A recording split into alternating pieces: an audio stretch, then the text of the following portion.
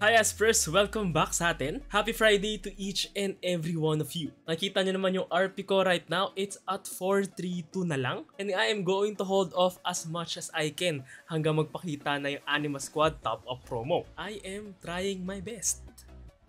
Wait lang tayo. But we are going to work our way from down up sa mga events in our client today. All of these that are highlighted in blue are already refreshed events, kaya naman this will just be a quick video. Pero before going there, unahin na natin tong 15 new skins. They are not treated as chromas, but when you got the original or the OG variants of these skins before patch 12.5, you are eligible to get these 2022 versions. And if ever you are sure na eligible dapat kayo in getting any of these pero hindi nagpapakita sa collections ninyo, do double check first. Just search it from here. For example, si Caitlyn, I got the OG variant nung November 13, 2020 pa. And make sure na nakuha nyo sila before March 3, 2022. There's one exception though, one lang yata. In their Budol events, after a week mag-hit nung patch 12.5, Firecracker Battle was released and it was during March 8 na.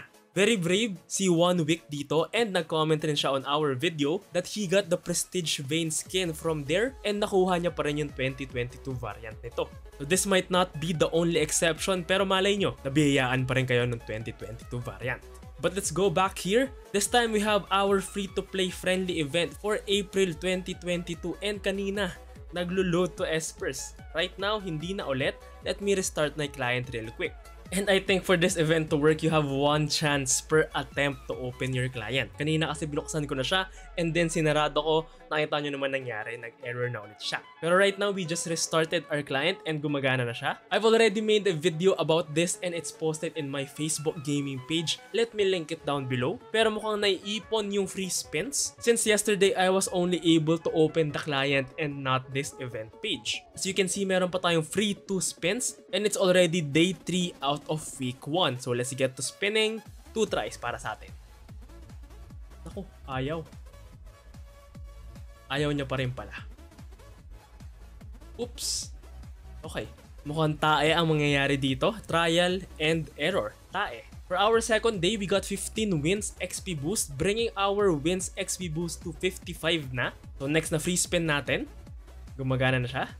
So we got 50 Anima Squad tokens. Just to show to you kung gaano na kababa yung chances ko kapag gumagastos on my main account, let's do a premium spin on this right hand side. 125 RP, confirm. And we got 200 Anima Squad tokens. Not bad actually. Again, this is our free-to-play friendly event for the month of April. Kulang na lang talaga yung top-up promo, kaya naman dun sa mga Smurf accounts nyo, kunin nyo na rin yung mga rewards from here.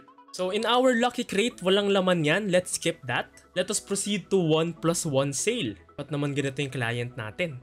This is an event that I missed last Tuesday, but I just have some valid points that you may consider. Assets here are still not fixed. I remember Ate Ange getting a different amount of Hextech items nung nag-pull siya dito. So wag nyo na lang pansinin yung picture. The same goes for the legendary skin of choice. This is an epic skin of choice, as well as the superior skin of choice. Mali na naman yung picture. This is still similar to the previous iteration, and if you are brave, you can try pulling from here. Pero in my experience kasi last time I had to do 2 𝗟𝗢𝗟 RP pulls here as an example para lang makuha yung skin of choice. Ang mangyayari kasi in your every pull, you will get 2 items from these 4. So ang mangyayari, makukuha mo muna for example yung chest and then yung orb. And then sa susunod mong gastos na 1,820 ulit, dun mo na makukuha yung grab bag and the legendary skin of choice na pamahali ka pa. Pero yun lang naman yung gist ng 1+1 sale. Let's go to our main event for today, yung Anima Deals. Sa mga nakatiis sa 1+1 sale, itong event natin ngayon, yung Anima Deals, is better from that. Let me explain. Event duration nga pala is from April 8 hanggang April 14. You have 3 items that you can try and buy. In order to buy the second item right here, need mo muna bilhin yung first item. The same goes for the third item, kailangan mo munang mabili yung second item. What's good here is that pwede nyo na agad sipatin yung mga items that you can get. Just click on the icon right here.